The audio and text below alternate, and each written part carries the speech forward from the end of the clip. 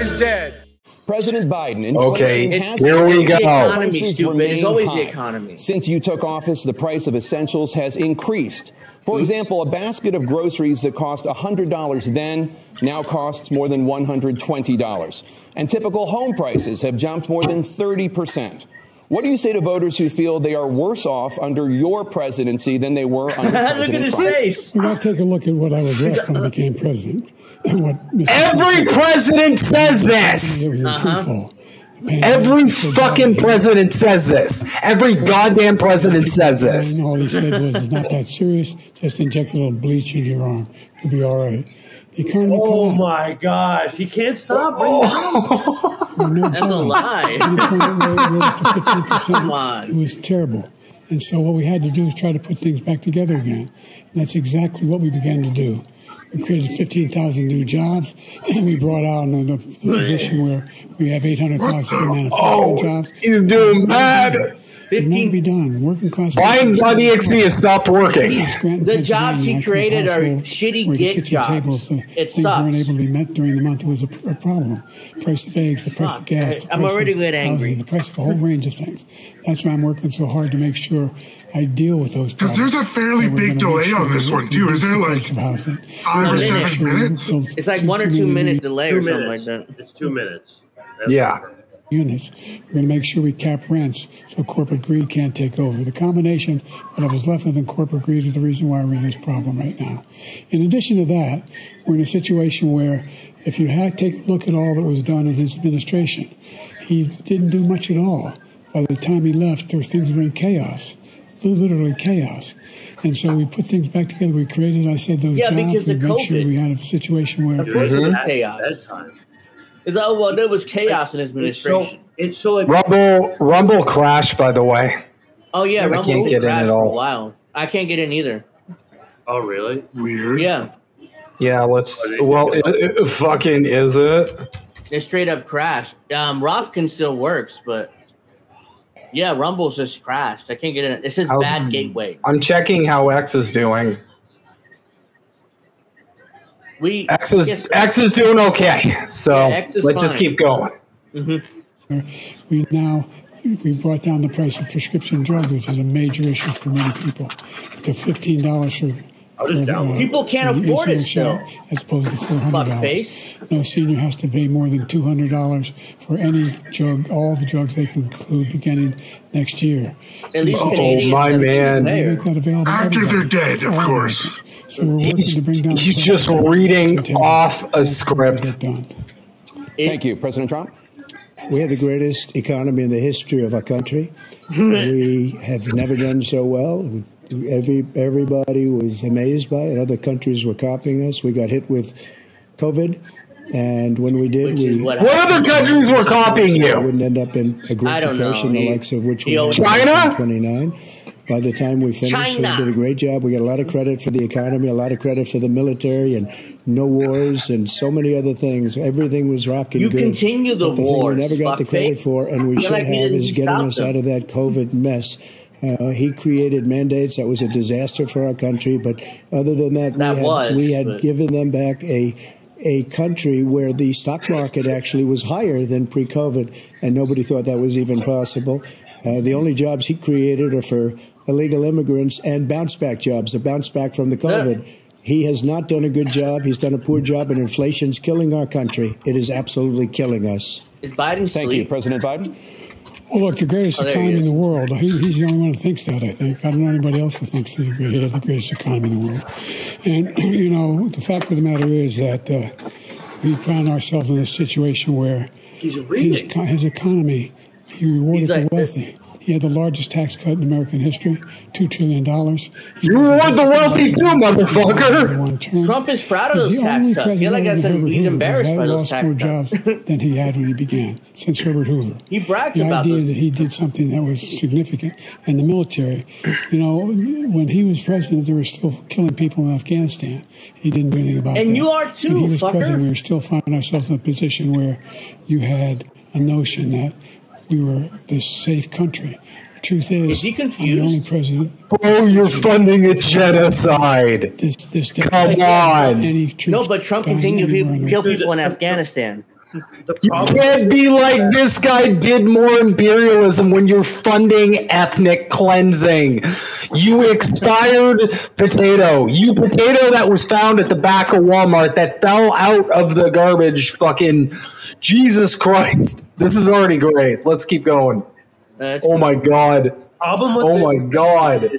It's both completely controlled, and that they're paused in their mics. They can't like go back at each other. It's basically just like reading a script. Back and it's this is way more boring than any other. Yeah, this is a lot. Hey, let's see. This is terrible. This is actually. If it wasn't let him for you go. guys, I wouldn't watch Trump. I want to follow up if I can. Am I allowed to respond to him? Well, I'm going to ask you a follow up. You can do whatever you want with them. They don't even know the rules. They don't even know. We gave you. I want to follow up. You want to impose a 10% tariff on all goods coming into the U.S. How will you ensure that that doesn't drive prices even higher? It's not going to drive them higher. It's just going to cost countries that have been ripping us off for years, like China and many others. In all fairness to China. It's going to just force them to pay us a lot of money, reduce our deficit tremendously, and give us a lot of power for other things. The Chinese already gives a lot of money. The only thing he was right about is I gave you the largest tax cut in history. I also gave you the largest regulation cut in history. That's why we had all the jobs. And the jobs went down, and then they bounced back, and he's taking credit for bounce back jobs. You can't do that. He also said you can't do that. 1% inflation. No, he inherited almost. Like there's rules. You can't do that. He's like a little kid. What does that mean? You can't do that. I think what he means is. Okay, well, sorry. Which is it? Reopened. Which is it though? Because you can't you can't be like, I inherited this mess from the previous dude, and then also be like, oh, but like he's taking credit for our shit. You gotta pick a thing. Like, holy fuck. Almost no inflation, and it stayed that way for 14 months. And then it blew up under his leadership because they spent money like a bunch of people that didn't know what they were doing. And they don't know what they were doing. It was probably the worst administration in history. There's never been. And as far as Afghanistan is concerned, I was getting out of Afghanistan, but we were getting out with dignity, with... No, he was. No. With power. He got out. It was the most embarrassing day in the history of our country's life. Well, to be fair, Trump, over the last 8 years, under both of your administrations, the national debt soared to record highs. But hey, the Taliban got in, and you know what? They got rid of all the poppy seed fields. Yeah. We were going. No more cocaine. Then you wonder who's funding the global heroin trade. Mm-hmm. It's not the Taliban. It's not the Saudis.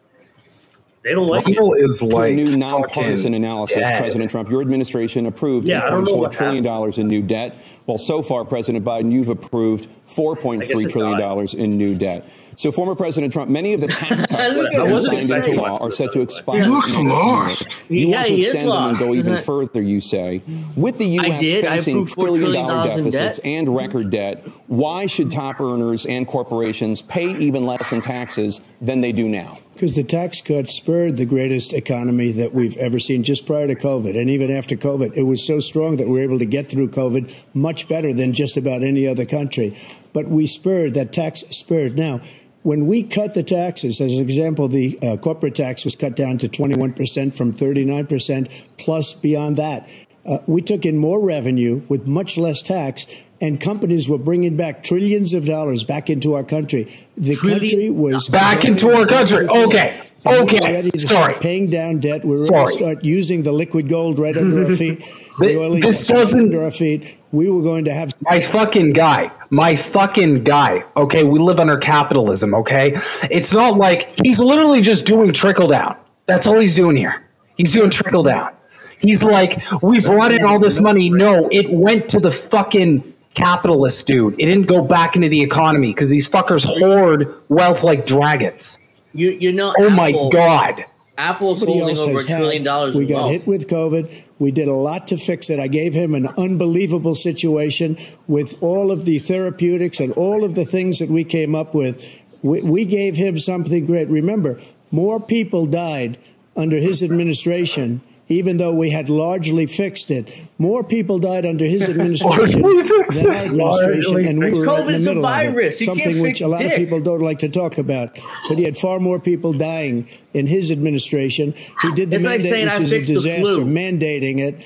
When the vaccine went out, he did a mandate on the vaccine, which is the thing that people most objected to about the vaccine.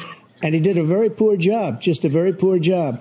And I will tell you, not only poor there, but throughout the entire world, we're no longer respected as a country. They don't respect our You did the vaccine, bitch. That's on you. He acts like in a world nation between weaponization of his election, trying to go after his political opponent, all of the things he's done, we've become like a third world nation, and it's a shame. The damage he's done to our country, and I'd love to ask. I love how they always blame everyone else people to come in but themselves for their country. Mental institutions. Oh, it was the immigrants. And no, it definitely wasn't the people who lived here their whole lives. We'll get to immigration later in this block. President Biden, I want to give you an opportunity to respond to this question about the national debt. This should be the good. largest national debt of any president in a 4-year period, number one. Number two, that $2 trillion tax cut that's out of the very wealthy. But I gotta go what I'm going to do is fix the tax system. For example, we have 1,000 trillionaires in America. Billionaires in America. And what's happening? We're in a situation where they, in fact, pay 8.2% in taxes. If they just paid 24%, 25%, either one of those numbers, they'd raise $500 million, 1,000 trillionaires in America. Billionaires in America. And what's happening? Yeah, just numbers don't matter. Just go, Queen. 2% in taxes. If they just paid 24%, 25%. What happened to these fact checkers they brought in? $500 million. I don't know. It just went away. Where did they go? Wipe out his debt. We'd be able to help make sure that all those things we need to do, child care, elder care, making sure that we continue to strengthen our health care system, making sure that we're able to make every single solitary person eligible for what I've been able to do with the with the COVID. Excuse me. What? I didn't understand what he said. I didn't understand what he said. Task manager, bring up task manager. Okay, bring up Biden task manager. We got to figure this out. I don't know what the fuck he said. He's looking down. He's done. We finally beat Medicare. Thank you, President Biden. President Trump.